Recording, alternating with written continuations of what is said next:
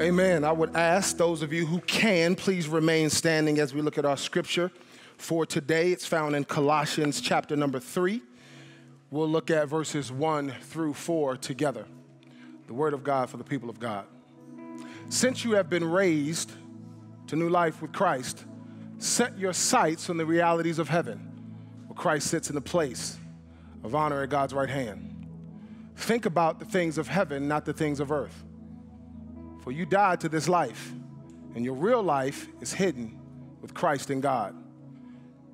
And when Christ, who is your life, is revealed to the whole world, you will share in all his glory. Thus ends the reading of God's word. You may be seated.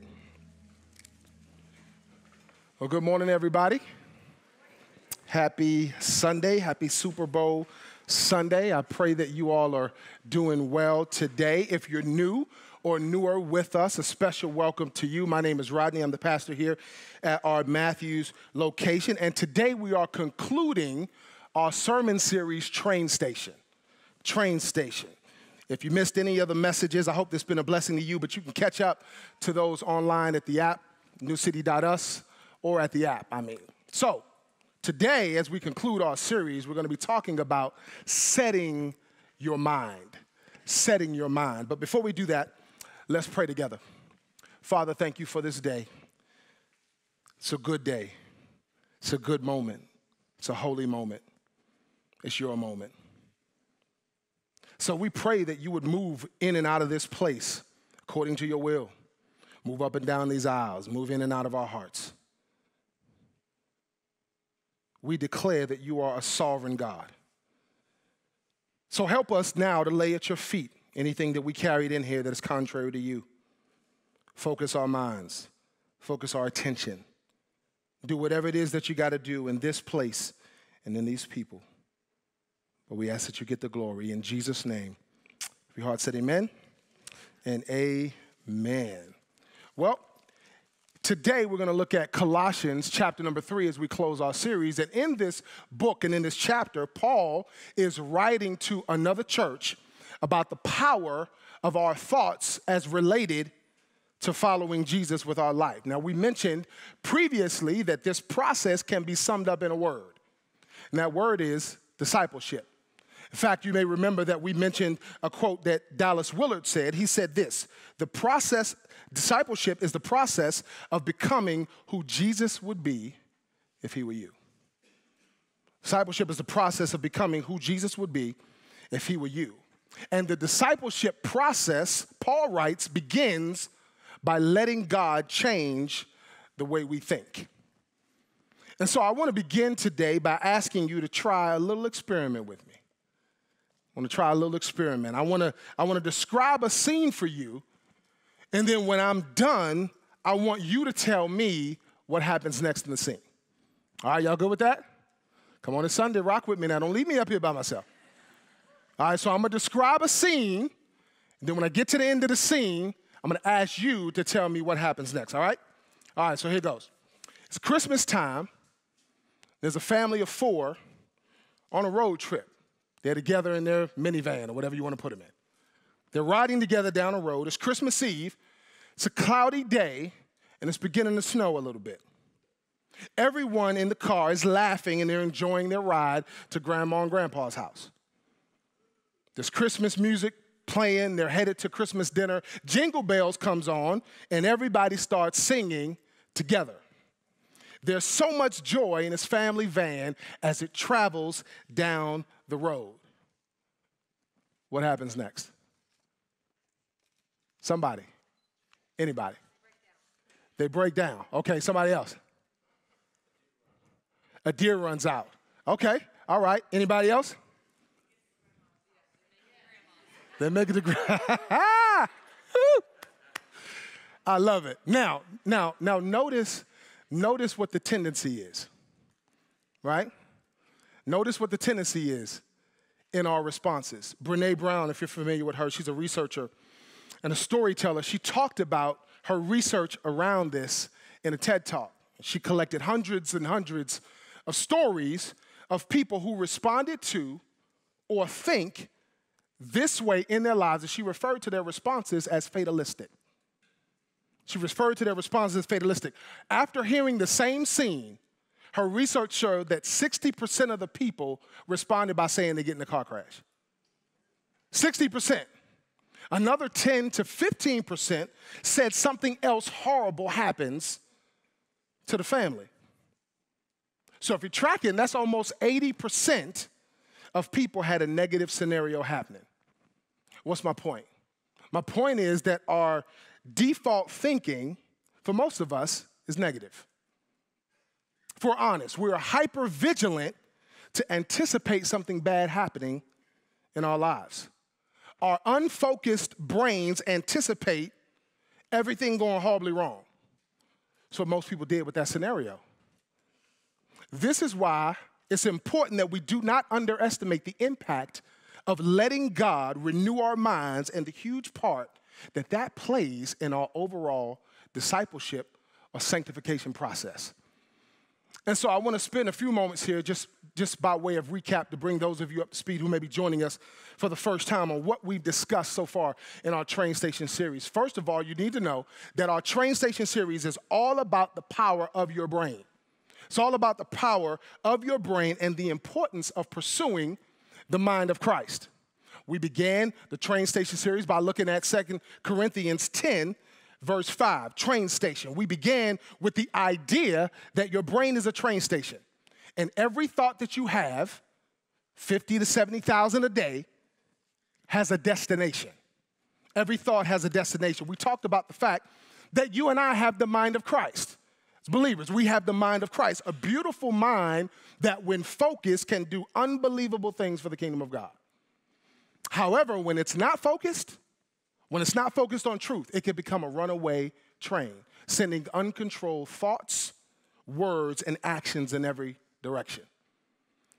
Secondly, we talked about train wrecks. We looked at Romans chapter number 2. We talked about the fact that we have a tendency to believe lies, even our own lies, and we need to let God transform us by the renewing of our minds. And part of how this happens is as we, by the power of the Holy Spirit, destroy proud obstacles and capture rebellious thoughts. Remember, we said we don't let rebellious thoughts linger, but we capture them and we teach them to obey Christ.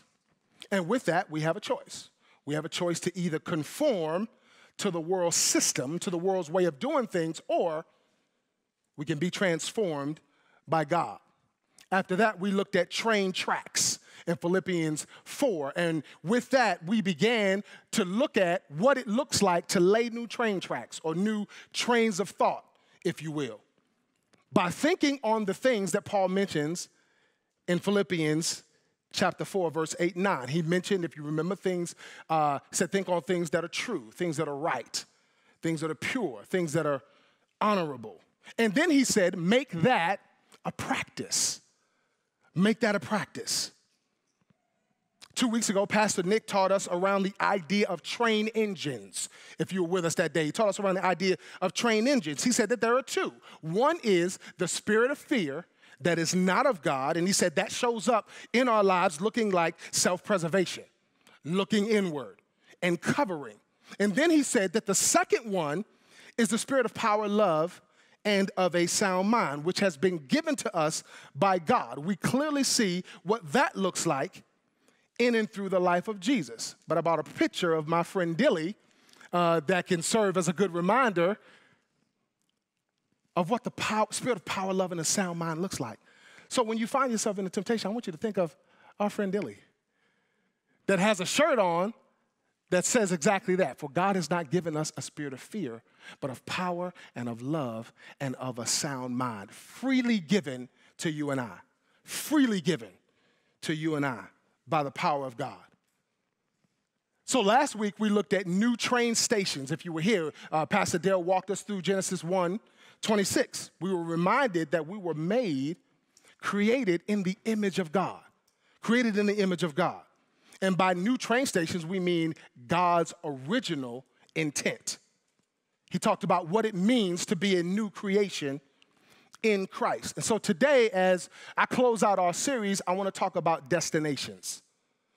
Destinations. This is important because when we talked about every thought having a destination, we need to pay attention to where those thoughts are taking us. And so again, your mind is a train station, and every thought has a destination. We talked about the fact that thoughts become what? Feelings, right? Feelings become words, words, actions, actions, habit, habit, a lifestyle, and then a lifestyle, a destination. So I want you to think about this for a moment. If we have bad habits that we can't control, and many of us do, if we have bad habits that we can't control, that means that we have a mind problem. It means we have a mind problem because actions originate in our thinking, right? Many of us, myself included at times, we assume that we can just break our bad habits by doing different things. And while that certainly has its place, the truth is, if there's no change to how we think, then there can be no lasting change in how we live. And so we're being challenged to think about what we think about. Being challenged to think about what we think about. If every one of our thoughts has a destination and it's taking us somewhere, the question is, where is it taking us? Where is it taking us? More importantly, we've been discussing what God has to say about what and how we think. That's what this series has been all about. Because the truth is, friends, that our thoughts are never neutral. Our thoughts are never neutral because our brains are never neutral. If you were with us last week, Pastor Dale taught us that our brains are in one of two modes. The first is a focus mode. The second is an unfocused mode. We learned that an unfocused brain has a default setting of negativity, as evidenced in our scenario. In fact, an unfocused brain sets its thoughts on two things: the past, regret, right? I'm on the wrong train. Or the future, anxiety. What if I miss my train? What if I make a decision and I get it wrong? The truth is, this is where a lot of us live. And it keeps us stuck. It keeps us from moving forward in the things that God has called us to move forward in. I learned some years ago that the calling of God on our lives is going to make demands on our faith. That means sometimes it's going to be scary. Sometimes we won't always have every answer that we want or feel like we need before we move forward in what God has called us to. C.S. Lewis said, the only time we touch eternity is now, the present. This is why it's important, even as we come in here, we focus on the moment that God has given us. That's why you hear me say stuff to remind myself, this is a holy moment. This is a divine moment. God, this is your moment. It's not about me. It's not about us. It's all about you. Do what you want to do in this space. Because right now, what matters the most is the present. Scripture says, this is the day that the Lord has made. Today is the day of salvation. And so a focused brain thinks in the present, experiencing God's presence and grace for today. Don't you know you could be so worried about tomorrow or thinking about yesterday that you miss the grace of God for today? Right now, the breath you just took in your body is evidence of God's grace. It's evidence of his love, his goodness, his kindness, and his mercy toward you. Last week, we learned that we have somewhere around 150 files open in our brains every day. 150 files, Pastor Dale said. Truth is, that's how some of our laptops look in it, right? You know, if that's you, just stay looking at me, stay focused. That's how my wife's laptop is. It drives me insane. Close some of those tabs. And that's what our brains want to do, right? Our brains are constantly trying to close the files. Our brains want resolution. They want decisions. They want direction. Our brains want to finish the narrative. They want to finish the narrative. Unresolved thoughts are also the reason why many of us struggle with sleep. That's why many of us struggle with sleep. Trains are racing through the station, and we have a hard time making them slow down and even stop. Not knowing where they're going. This ultimately affects the quality of our lives. Affects the quality of our lives. This is why God has a lot to say about how and what we think. And he uses the Apostle Paul to write to this in Colossians 3. So let's look now about setting your mind. Let's look at setting your mind. Again, Colossians 3, verses 1 through 4. Now, to set this up, I need you to know right from the beginning that when you set your mind, you set your destination. When you set your mind, you set your destination. The problem for many of us is we look at the destination of other people and we compare our destination to theirs. We compare. But what we don't see is the journey that brought them to where they are. What we don't see is the moments back at the train station for them that put their life on that particular set of tracks. We tend to compare our entire story to one chapter of somebody else's story. And what happens as a result is we deal with guilt, shame, inadequacy, insecurities, all because we compared our destination to somebody else. For some of us, we'd rather hop on somebody else's train than do the work to retrain our brains towards godliness, towards the things that God has for us as an individual. I had to learn years ago that what God is calling me to may look different than anything I've ever seen. And that I have to give God permission to be sovereign in my life. I got to give him permission to take me wherever it is he wants to take me. The challenge with that is it means I got to trust him. And it's the same challenge for us. But when we do that, when we trust God, when we do that, rather, when we don't trust God, we forfeit the expression. We forfeit the expression of our own uniqueness that God wants to use to bless people. So we've got to get back to the train station and set our minds. I remember going through this many years ago as a young preacher. God would give me stuff that I thought was funny. In my preparation, I said, God, what if they don't laugh? What if it don't hit? What if it don't land? God said, that's not what it's about. I want you to be free in what I've called you to do. And God wants you to be the same way. But there's always a cost associated with that, right? There's always a cost associated with freedom. There's a cost associated with being vulnerable. And for me, in this place, I've gotten comfortable with being vulnerable in this setting. I've gotten comfortable with it. I've set my mind towards trusting God in this space that could be a very fearful, very dark, and a very ugly place to stand. When you got to look in the eyes of people and wonder what they're thinking about what you're saying. This is why God is calling us to set our minds on certain things so we don't get distracted by other things. So in verse number 1 of Colossians chapter 3, Paul says, set your sights. In other words, where are you going? Where are you going? Now remember, every temptation is a temptation to not trust God. Every temptation that you and I face is a temptation to not trust God. But notice here where he tells us to set our sights. He says, set your sights on the realities of heaven and not on the realities of this broken world. We can end the message right here. He said, set your sights on the realities of heaven, not on the realities of this broken world.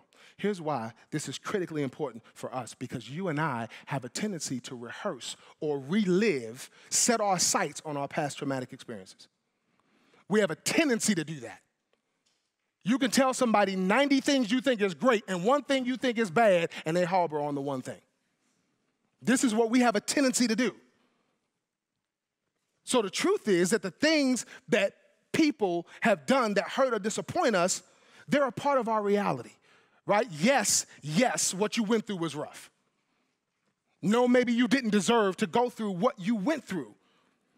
But I came to remind you that we serve a living and a loving God that not only sees our pain, he's standing with us. And through the Apostle Paul, he's challenging us to not let what they did or what happened to us be our focus. His hope in his heart is that we would focus on what happened to him and what he did for us and what he says about us. Because it's that focus that will help us, as Pastor Dale's book says, to live every day like it's a new day. Every day like it's a new day. So he says, set your sights on the realities of heaven. Then in verse number 2, he starts it off by saying, think about. Think about. He says, think about the things of heaven, not the things of earth. I'm sure many of you have heard the old expression that says, don't be so heavenly minded that you'll know what? Earthly good. Don't be so heavenly minded that you'll know earthly good. Here's the truth. If we're not heavenly minded, we're not capable of earthly good. At least not the way God intended. Not the way God intended. It's not that we are to never think about the things of the earth, right? It's not that we're never to think about those things, but rather that the things of the earth shouldn't dominate the way we think, shouldn't dominate our thought process, because whatever dominates how we think determines the way we live. Whatever dominates how we think, it determines the way that we live. A good way to think about this would be to think about your everyday life here on earth. Think about your everyday life here on earth through the filter of God's word.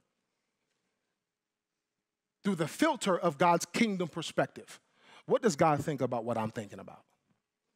What does God think about what I just said? What does God think about how my behavior has been lately? Look at your life through the filter of God's word. So he says, set your sights on the realities of heaven. Then he follows it up and says, think about the things of heaven, not the things on the earth. Then he talks about, in verses 3 and 4, our real life. I love this. He talks about our real life. He says in verse 3, for you died to this life, and your real life is hidden with Christ in God. And when Christ, who is your life, is revealed to the whole world, you will share in all his glory. He starts it off by saying, for you died to this life. What life is he talking about? Our worldly life, right? Our life apart from Christ. He said, you died to that. You died to that. So why do we try to continue to resurrect something that's already dead?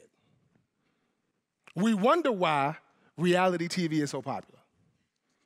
Because it's that reality. It's that reality, the reality of this world. It's that life and all of its selfishness, all of its seduction, and all of its sinfulness that the enemy wants you and I to live out.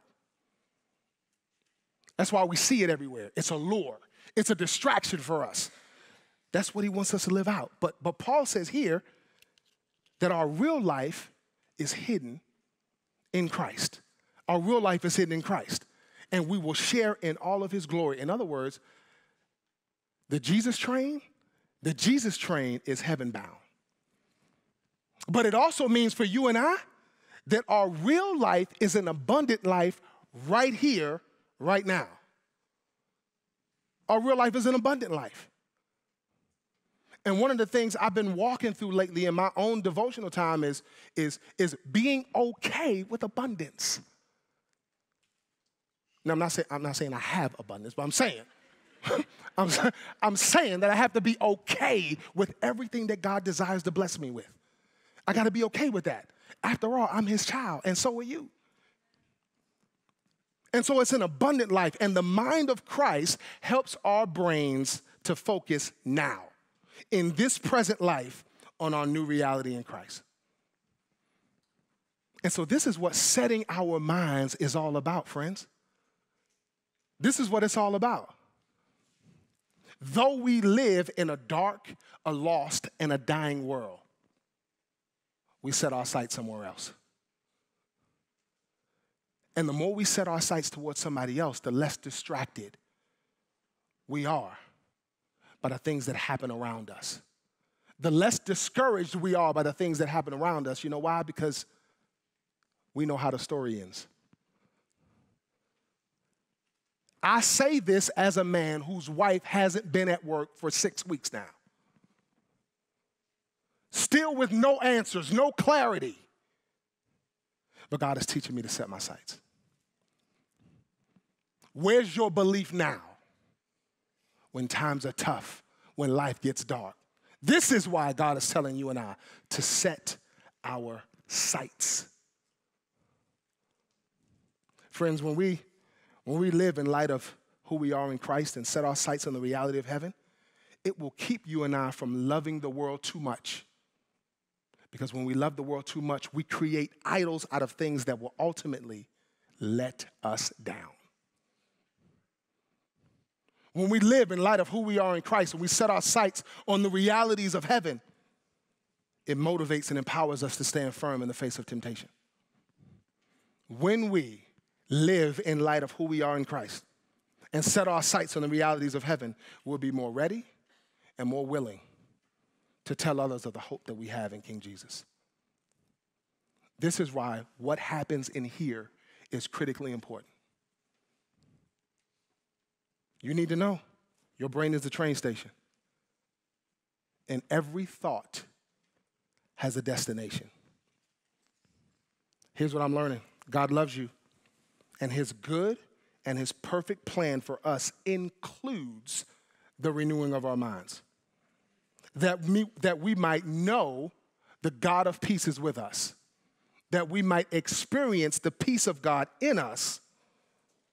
And that we'll also learn to know God's good and perfect will for us. That's my hope for myself. That's my hope for you. When we learn to allow God to disciple us between our ears.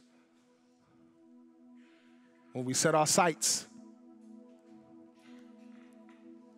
I believe that we'll experience a joy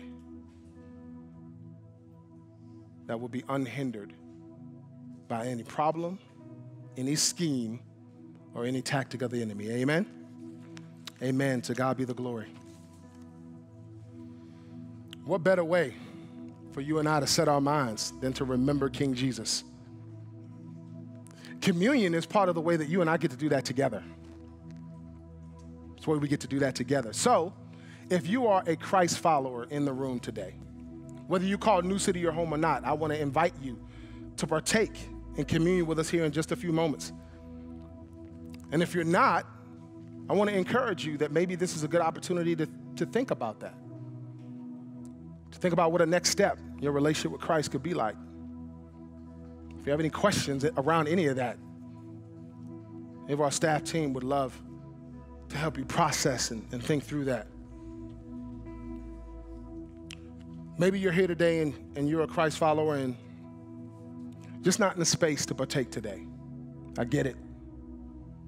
And if that's you, you can still come forward at the appropriate time. I ask that you simply cross your arms like this. And we'll say a quick blessing over your life.